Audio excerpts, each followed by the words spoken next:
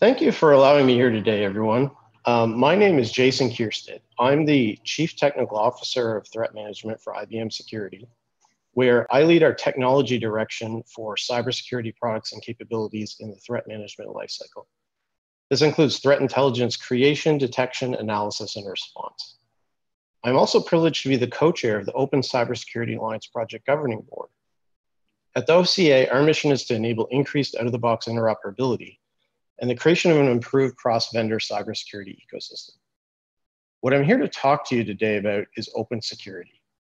First of all, what is open security? How do you define it? Why do we care about it? And assuming we do, how can we encourage more industry movement towards it? To kick this off, I want to level set us all on the overall information technology landscape.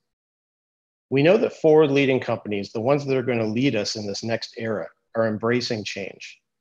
They're refactoring apps to become more modular, containerized, and they've shifted their applications to SaaS services like email, workforce management, collaboration suites, etc., in order to move fast and scale. They're treating their data as a shared resource between their departments.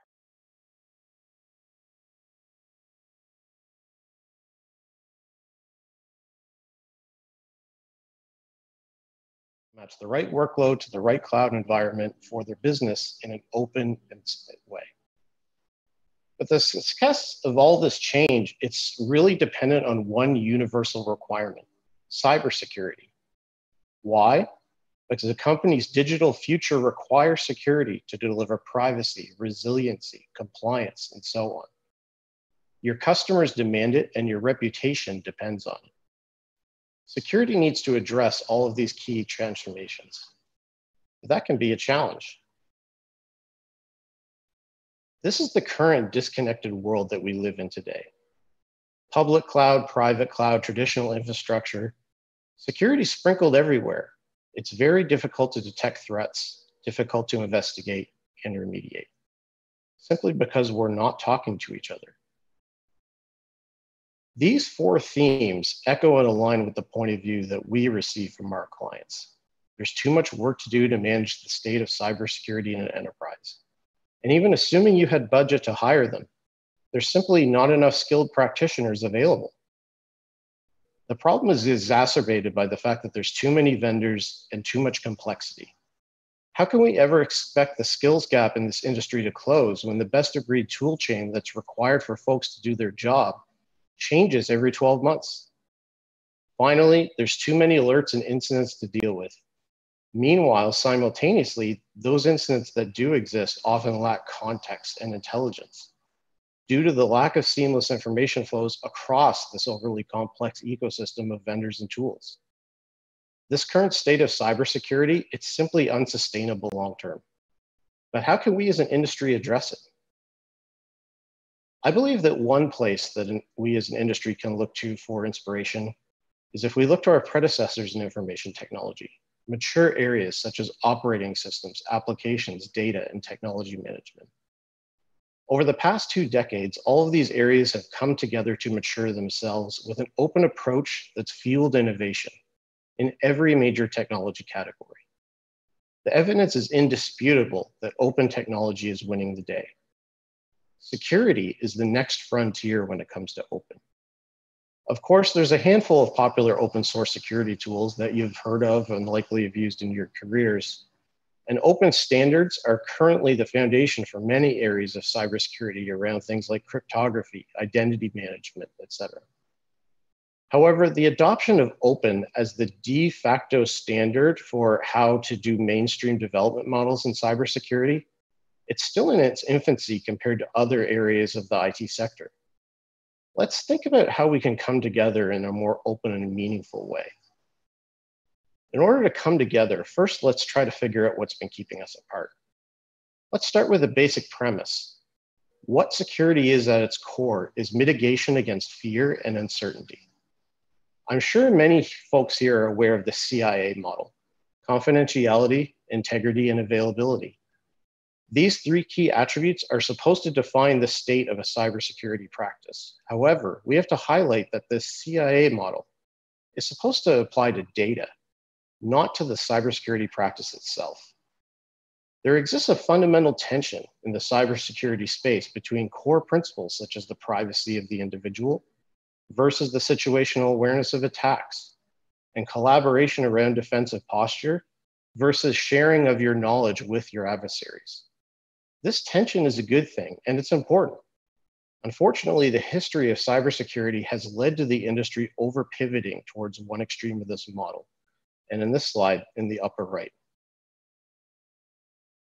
Enter open security. In order to define open security, first let's talk about open technology in general. I have this great quote from Aaron Hammer at Walmart.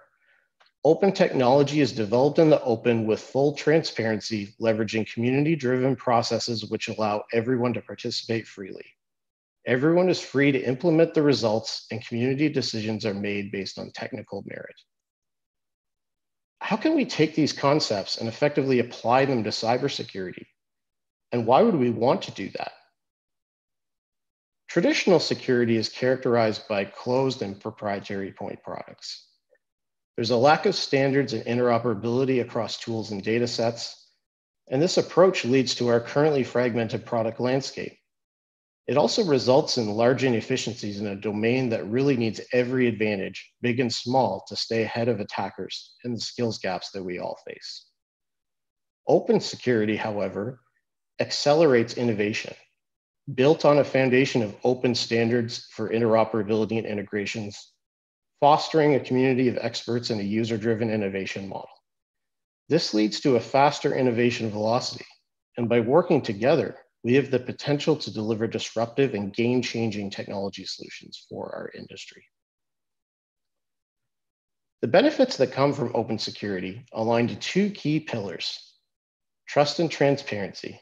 The fact that you can see the code, the solution, the practice, and that it's doing what you expect it to do. And there's not hidden pitfalls to relying on this in your environment. This is enabled by increased collaboration and the power of the crowd being brought to cybersecurity. Speed and awareness, having near real-time access to the latest innovations and research as it is developed, allowing you to speed time to value, which in this space means protection against the latest threats against your environment. These two pillars can furthermore be mapped into the two different phases of the overall cybersecurity lifecycle: the creation and building of secure solutions, and the operations and threat detection required to secure an enterprise. On the left, we have some of the basic building blocks when it comes to secure solutions, including cryptography, privacy, platform security, cloud security, trusted and unbiased AI. As we seek to consume to collaborate on these building blocks in the open, we can enhance our trust around them by ensuring that a proper DevSecOps lifecycle is wrapped around the consumption of these technologies to gain back more of that trust in the open space. As we shift to the right and we attempt to secure our actual environment, open security can be a vital tool in our arsenal as we seek to combat novel threats by engaging in this increased collaboration and information exchange across the community. The knowledge gained from these communities can then furthermore be mapped back into our solution creation during that DevSecOps lifecycle, completing the feedback loop. We all now agree that open security is critically important. It speeds innovation, enables better detections, and improves your defense. What is it comprised of, though? We at IBM have aligned the concept of open security around four key pillars. The first pillar is open standards. Standards in cybersecurity do exist. However, there's still a lot of work to be done. A remarkable statistic to emphasize this point is that we see organizations are spending as much money trying to get their cybersecurity tools to work with each other as they are in their actual cybersecurity practices. This area obviously needs a lot of improvement. The second pillar is open source. Open source code allows for rapid research and innovation, as well as allows organizations to sometimes fill gaps in their tool set that the market has not yet filled. We are seeing a noticeable shift, both in client interest as well as investment in open source cybersecurity products over the past 24 months. The third pillar is collaboration around intelligence and analytics.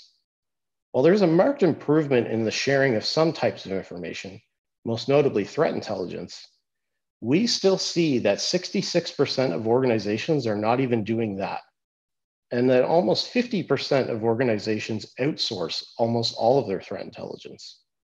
When it comes to detection and analytics, these numbers, unfortunately, are likely both in the single digits. The fourth pillar is best practices, which enable best-of-breed solutions to be brought to bear in your environment, no matter what its size. Organizations that are able to leverage existing best practices tend to see a dramatic reduction in effort spent on their cybersecurity program. Let's dive a little bit more deeply into each one of these pillars and explore them in more detail. The first is standards. Standards are what make the world go round, and they're what allow you to operate in everyday modern life. Standards are what allow you to perform a task as simple as plugging your newly purchased toaster oven into the wall and be assured that not only will that plug fit into the outlet, but that it won't explode or catch fire the first time that you try to use it. In information technology, standards are what allow our systems to communicate and interoperate. This is not really new, and cybersecurity standards have existed for a long time. However, we are finding that as an industry, we still have a ways to go to ensure that the standards that we create are both effortlessly consumable and workable for the end organization if they're going to achieve the purpose that they were meant for. While a representative sampling of some cybersecurity standards are shown here, this diagram is not by any means meant to be all-encompassing. There are many more cybersecurity standards that exist than are shown in this slide. The second area is open source code, a piece of software either developed for a specific cybersecurity function or to provide a specific cybersecurity capability. It would be false to presume that cost is the only driver in adopting open source cybersecurity products. While cost is sometimes a factor in adoption, open source solutions for controlling security and privacy are slowly becoming the new de facto standard, occasionally to address existing commercial software gaps, but just as often because they provide more open integrations. Organizations such as the Open Cybersecurity Alliance are trying to use open source as a basis for improving the outcomes of standardization by providing a common place that vendors and consumers can collaborate on open source tool chains that, among other things, make cybersecurity standards work. Governance is another area that is important here as well. Having open governance around any significant cybersecurity open source project is essential in order to ensure the long-term viability of that project. Open intelligence analytics collaboration. Vendors, as well as the community, have started to build tools to better create, share, collaborate on, and use cyber threat intelligence, as well as detections and analytics. These tools and data sets provide open cross-platform ways to express data, as opposed to doing them in proprietary formats that are too costly for enterprises to adopt and maintain.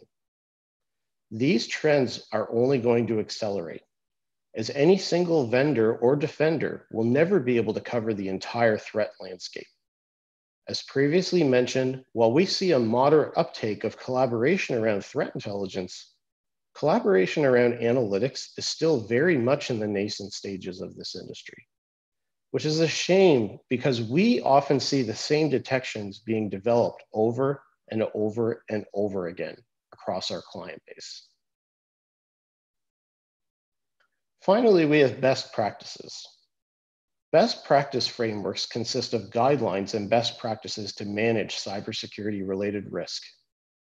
These cost-effective approaches help to promote protection and resilience of things like critical infrastructure, and allow smaller organizations with more finite resources to consume and deploy the best practices that are curated by best-of-breed subject matter experts and practitioners.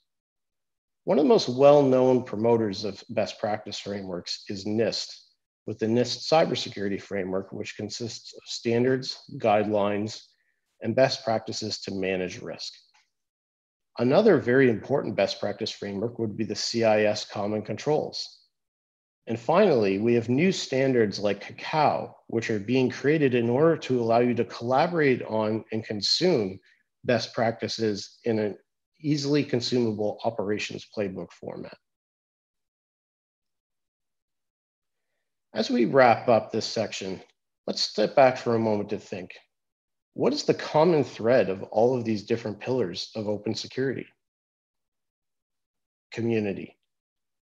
Communities combined with the previously discussed efforts are what create the competitive advantage for open security.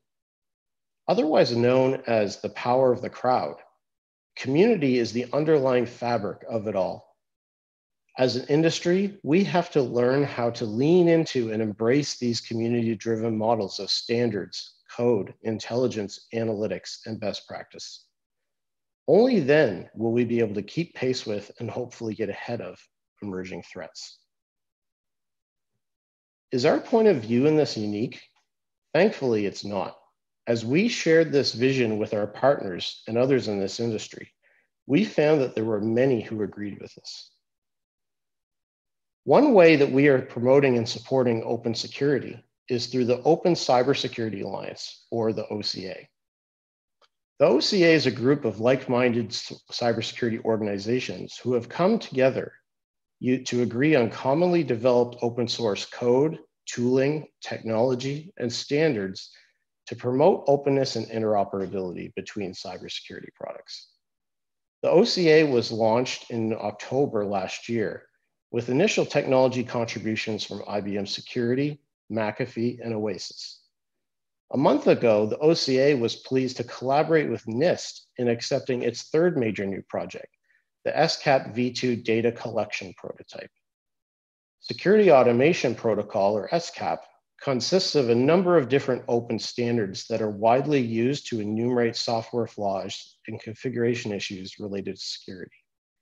Applications that conduct security monitoring use these standards when measuring systems to find vulnerabilities, and they offer these methods to score those findings in order to evaluate the possible impact. The SCAP v2 suite of standardizations standardizes this nomenclature and the formats that these automated vulnerability management, measurement, and policy compliant products produce and consume.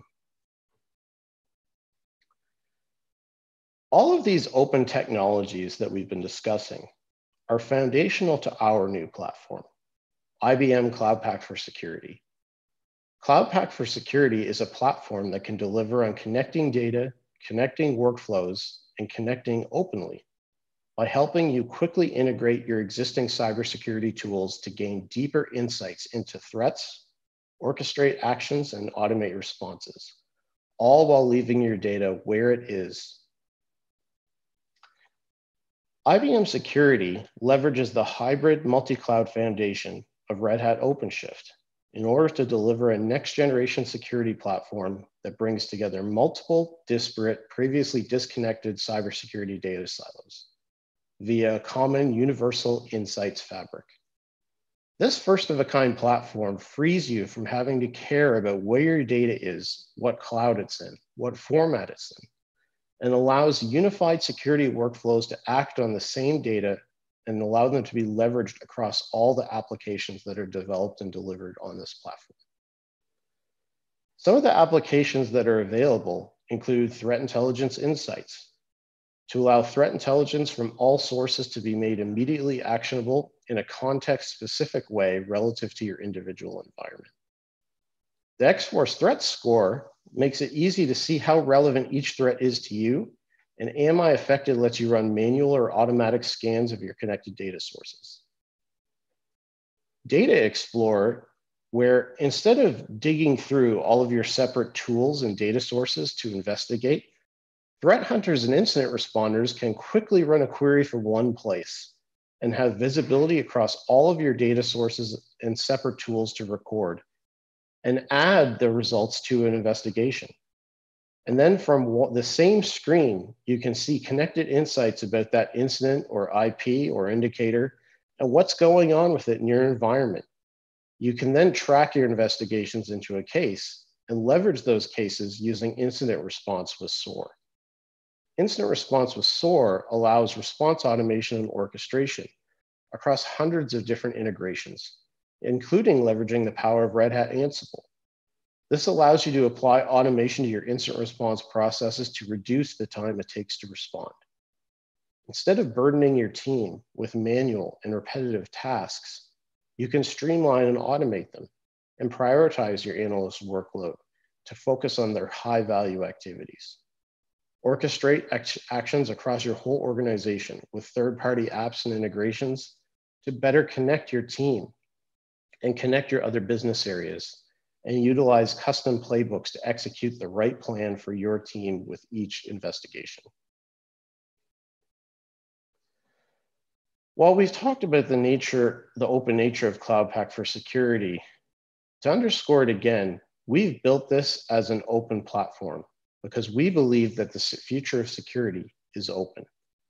The Cloud Pak for Security sits on a foundation of an open ecosystem and data connectors that can be developed for any security tool. We've committed to open source initiatives to enable these data connectors because we think that they can improve on how security tools are being developed and consumed across the industry. And we furthered that commitment by being a founding member of this Open Cybersecurity Alliance to connect the fragmented cybersecurity landscape with common open source code and practices. Furthermore, with IBM Security's robust experience and services, we can offer a range of options for providing guidance to running your cybersecurity program.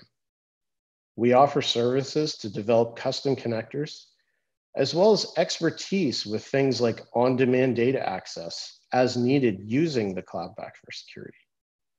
And generally, from strategic advisory consulting, incident response, design, and deploy services, to cloud and managed security services, our services enable you to activate global intelligence, innovate without introducing risk, and mature your cybersecurity program over time. With that, I want to thank you with allowing me to speak with you, and I hope you enjoy the rest of the event. As always, I'm more than happy to field any questions as time permits. Thank you very much, and have a good day. And a couple questions are actually coming in right now, so I'll quickly answer those. The first question is, what are some of the challenges with creating open sharing communities with different countries? Do you see challenges or hesitations with collaborating with certain jurisdictions? Yes, that is a very good question. There are often, I'll say, not only data residency concerns, but occasionally, especially recently, there's been increasing geopolitical tensions in some aspects with collaborating in the open. What I would say that we've encouraged is that when you participate in the open, in trusted sharing communities, it actually reduces some of that risk, because what we are seeing and have seen traditionally in this space is that there's a tendency, and I spoke about this earlier in the presentation, there's been a tendency for a long time to try to hold most of our cards close to the chest, as it were. And I firmly believe that, while that will continue to be important for some aspects of cyber threat detection, including when you're, engaged in, let's say, counterintelligence type of activities, for the vast majority of enterprises and the vast majority of situations, you have very little to gain by trying to, hold your cards close to your chest. And the reason I say that is because what we see across our client base, again, is that we tend to see, especially when you look across industries, the same types of threats being perpetrated across our clients. And most importantly, from my perspective, we see clients often developing over and over again the exact same detections and analytics. Because they're not collaborating with their peers, they're actually expanding an incredible, when you measure it across the industry, it's an incredible amount of duplicative effort that's being spent developing detections, developing incident response playbooks, and mapping those things to threat intelligence. And I believe that there's an ample opportunity in our space to come together and more effectively collaborate. Because the adversaries are collaborating. The adversaries are not only collaborating, but they're offering their services, to the highest bidder in an extremely well-organized, well-oiled machine. And if we want to be able to combat that effectively, we really need to figure out how to collaborate better, not just in the threat intelligence space, which we've finally started to come a bit of ways there, but more in the detection space as well, and collaborating around detections in the open, as opposed to reinventing it often. Second question, could you talk a little bit on the challenges of federated search? We face particular challenges with inconsistent data. Yes, I could talk about the challenges with federated search. That could be a whole conference event by itself. I've written about this extensively in the past around the challenges of cybersecurity data modeling. And when you look at the space of federated search, it's really a data modeling problem. And what we have developed with Cloud Pack for Security and open sourced under the Open Cybersecurity Alliance is this technology that we built called Stick Shifter. And what we're trying to do with that is create a consistent, uniform data model for all of the different cybersecurity products in the industry in order to have them map to it. And for that, we use the STIX2 cybersecurity model as a base and the STIX2 cybersecurity object model. And we develop extensions to that model as required only. And essentially, the technology, by creating this bidirectional translation back and forth between that uniform model, it allows you to abstract away the problem, the mapping problems, as it were, between all of the different cybersecurity products. The reason that this is so powerful and effective is because anybody who's ever developed anything leveraging machine learning or tried to perform threat hunting activities or build a cybersecurity product knows the challenge that data modeling can be. And they're really, there's this famous quote, there is no AI without IA. And IA, and that quote stands for information architecture. And essentially, Cloud Pack for Security is designed around a uniform information architecture. So as long as we can get the data into that uniform information architecture format from the source data, we can work with it. We can build applications on top of it. We can build analytics on top of it, et cetera. So that's really the power with that platform and how we tackle the challenges with inconsistent data. Another question that came in is, how do you suggest we manage the human bottlenecks in threat management? Great question. Threat management, it really is a people, process, and technology problem. There's never going to be a situation where we can solve each and every problem using technology. There's always going to be people required, and a strong emphasis as well on the area that's often forgotten in that triangle, the process. What I find is, if you invest in your technology strategically and you create a very robust process, then the burden on your people power is actually reduced. And I think that there's a couple of different ways that you can become effective there. First is by utilizing increased automation where appropriate. There's actually a very strong push towards automation in this space in a way that we haven't seen in a long time. There's I believe that it is tightly related to the skills gap and the skills shortage. People are trying to make up with it by increasing automation. But it's not just because of that, it's also because of the recognition that we have to be fast. We have to be quick to respond, much quicker than in the past, and reduce the amount of dwell time for our adversaries. And the only way we can do that is by, leveraging automation, leveraging AI, using that to augment that people, process, and technology triangle. Again, anybody trying to say that if you bring this such and such AI or such and such automation to your environment, you're going to completely reduce your need for, competent personnel. That's snake oil. But it is a triangle, and you can over articulate that triangle towards the wrong thing if you're not careful. Could you comment a little bit on insider threat management? Wow, these questions are all over the place.